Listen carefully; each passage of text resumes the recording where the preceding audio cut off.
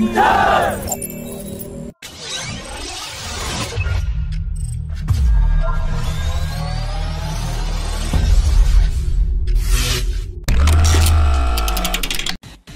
DRDO is negotiating with British firm Rolls-Royce to jointly manufacture a 110 kN engine for the AMCA program, but it requires minimum order commitment for Rolls-Royce to offer joint intellectual property rights for the engine, and it has now been decided that the AMCA fighter jet will first get the jointly developed engines, followed by Tejas MK1A and TED-BF program, so that the engines don't turn out to be more expensive than the imported American F414 engines that will initially power these fighter jets.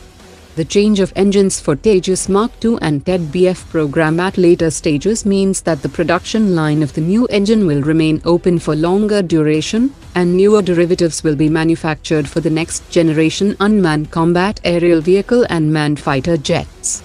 The Tejas MK1A will continue to be powered by the American F404 engines, and will not get the jointly developed engine due to technical and weight issues in its integration, and due to which it will be kept out of the negotiation table.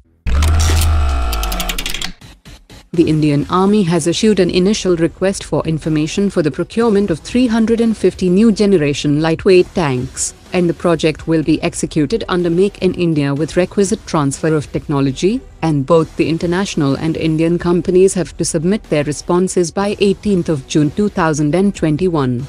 The request for information specifies that the weight of the light tank should not exceed 25 tons, and its physical dimensions should not impede its transportability. It should have thermal night fighting capabilities, and must perform anti-aircraft and ground roles, and must be capable of smart munitions with tube-launched anti-tank guided missiles, anti-drone capability, active protection system, UAV jammers and artificial intelligence-based technologies. It must come along with performance-based logistics and engineering support packages, as well as other maintenance and training requirements. Russia has already offered its Sprit lightweight tank, Korea has offered its K-21, and as the DRDO and Larsen & Toubro light tank based on the hull of K-9 Vajra howitzer might exceed 25 tons, Larsen & Toubro is planning to offer a light tank by integrating their FICV chassis with 105mm gun of John Cockerill defense. The Indian Navy has issued a request for information to foreign vendors and authorized leasing firms for 24 naval utility helicopters for a period of at least 5 years, and it will include all maintenance support including performance-based logistics along with the training of air and maintenance crew. The helicopter needs to be in the weight category of 5 tons, and the twin-engine helicopters must be piloted by 2 pilots with wheeled landing gear and blade fold capability, and it must have a tripod for a 7.62mm gun. The Navy has sought delivery of all 24 helicopters within a period of 24 months from the date of signing the contract.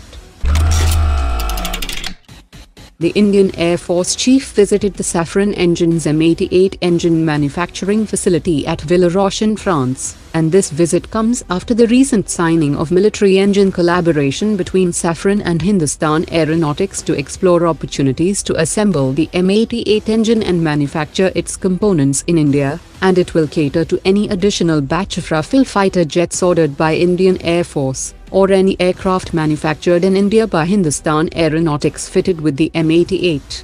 In case the US stops supplying the General Electric's F404 engines for the 83 Tejas MK1A fighters due to CAATSA sanctions, India will have the option to equip the M88 engines as a stopgap measure, and Hindustan Aeronautics can also offer Russian RD-33 engines that are licensed produced in India as temporary arrangement, until the 110 kN engines developed jointly with UK is available. Hindustan Aeronautics has signed a contract with Nigerian Army for imparting basic helicopter flying training phase 1 to 6 Nigerian Army officers, which is in line with government's vision to promote defense exports. The contract was signed virtually by the Chief of Training Nigerian Army and Chief of Projects of Hindustan Aeronautics, and this contract will also boost the defense cooperation between the two countries.